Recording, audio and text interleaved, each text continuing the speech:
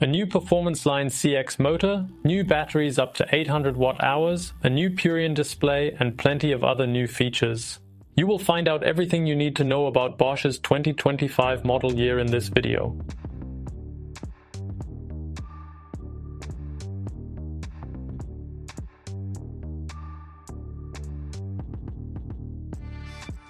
For the 2025 model year, Bosch is making the 5th generation of its popular and reliable Performance Line CX motor available to e-bike manufacturers.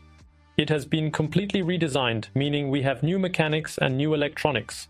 Moreover, the Performance Line CX Gen.5 motor has also been equipped with additional position sensors that will considerably improve your overall riding experience. The pure technical specification data has remained the same on paper. So the CX Gen.5 motor still delivers a hefty 85 Nm of torque to the wheel, up to 600 watts of power, and supports you up to 340%. Bosch states that this performance data is the optimal compromise between power and power consumption. This means that you still have a full power motor, but with carefully optimized battery utilization. This is the reason why Bosch stuck with these specifications. In addition, the completely redesigned mechanics enable an improved noise level. This reduced noise means that you can now ride a little more quietly on the trail or on the bike path and can just completely forget about it while riding. In addition, better and higher quality bearings have improved the transition behavior. This means that even without motor support or over 25 km per hour, you will travel better and more comfortably with the new Performance Line CX Gen.5. The last major change is that the Gen.5 CX motor now features the so-called extended boost for extra assistance, which you may know from the CX race motor. This means your engine continues running even after you have stopped pedaling, which is possible within the legal framework to a certain extent. And what's special about the Gen.5 motor is that it can be smoothly controlled by your pedal inputs, so if you lightly press the pedal, the motor will propel you forward a little. Depending on how hard or strong the kick is, the extended boost will be accordingly stronger or shorter. This is especially helpful when you want to pedal over a small hill or route, or you need to cross a challenging terrain. Just give it a little kick and you'll easily get over the obstacle. Also new in this model year 2025 is a much improved smart push assist. On the one hand, the performance has now been improved because we have new position sensors in the motor that can accurately assess the position of the e-bike, for instance what slope it is riding on. Then the push assist can better react according to the current situation. But even more exciting are the hill hold, anti-backrolling, or roll-off aid functions. This means that if you have activated the push assist and stop, the motor controls the power so that the bike stays completely idle on the slope for 10 seconds. That is without rolling back and having to use up the power of the motor. So you can comfortably walk around the bike or take a little pressure off your arms. Practically, the motor ensures that the bike stops on a hill, and then we also have hill start assist to resume riding. This allows you, once the push assist and hill hold are activated, to give yourself a little boost with the hill start assist by pressing the minus button again. It is like this extended boost when starting off. This allows you to take the first pedal stroke. The e-bike pushes you a little further up the hill and you have enough time to put your second foot on the pedal for a smooth and easy start. So it's really a smart help, both off-road and in everyday life. Other major innovations besides the motor itself are of course the 2 new PowerTube batteries.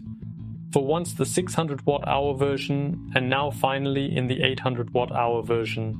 Bosch is thus closing the gap to various competitors and now also has the popular PowerTube in a powerful 800 watt version. Important note, these batteries have also been completely redesigned. That means we have new dimensions, you could even say a totally new shape. The cross-section is also completely redesigned with new cells that can now allow for more power while at the same time reducing weight. So the 800 watt-hour battery is about 500 gram lighter than the 750 watt-hour PowerTube battery that you are familiar with. What is also important is that there is no longer any distinction between horizontal and vertical batteries. Depending on the type of installation used by the manufacturer, there are only different screwing plates. In the horizontal installation type, which is used by most manufacturers, it is also possible to replace the 600 watt-hour battery with an 800 watt-hour battery. In other words, the batteries have the same length and only differ in their structure.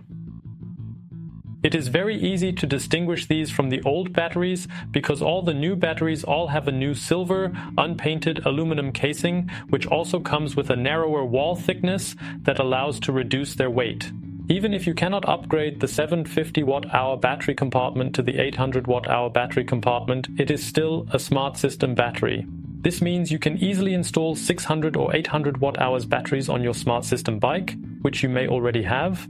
For example, in dual battery operation, of course there will also be plenty of options to see the 800 Wh battery in a performance line or an active line with smart system. So this compatibility is still there, which means full dual battery capability, and of course the new batteries are also compatible with the Bosch PowerMore 250. Before we get into the other new products from Bosch, I recommend that you subscribe to our channel, because then you won't miss any more news, and you'll also get exciting insights behind the scenes, interesting tests, and you won't miss any more tutorials. So subscribe to the channel, and now let's take a look at the next new products.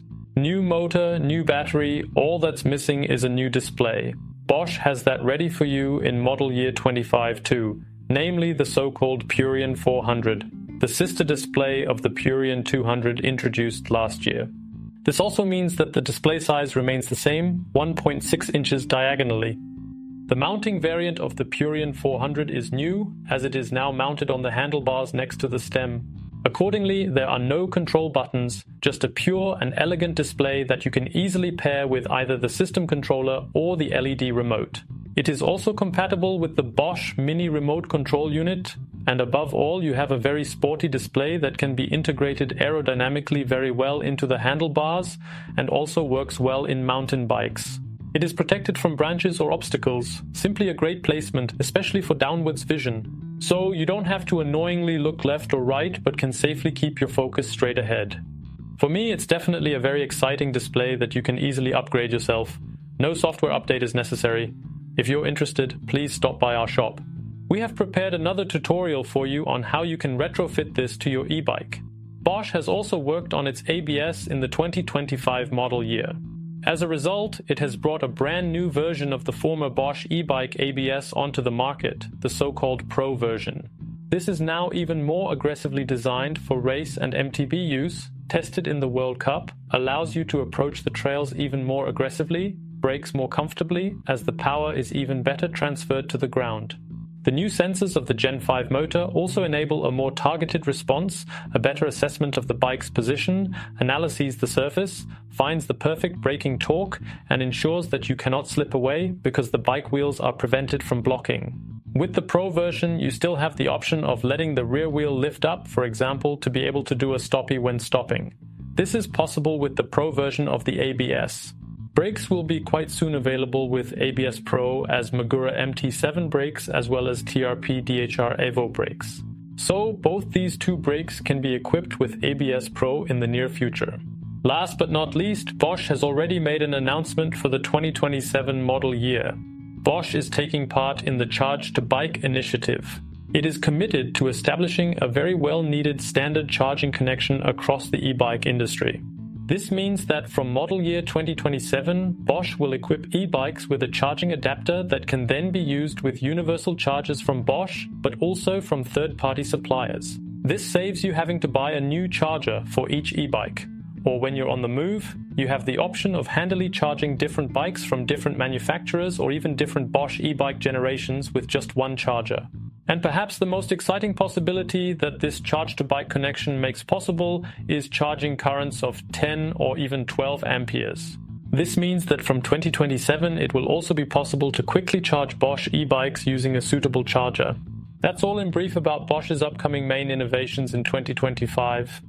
Feel free to write us your highlights and what you think about them in the comments section. If you have any questions, then just ask us below.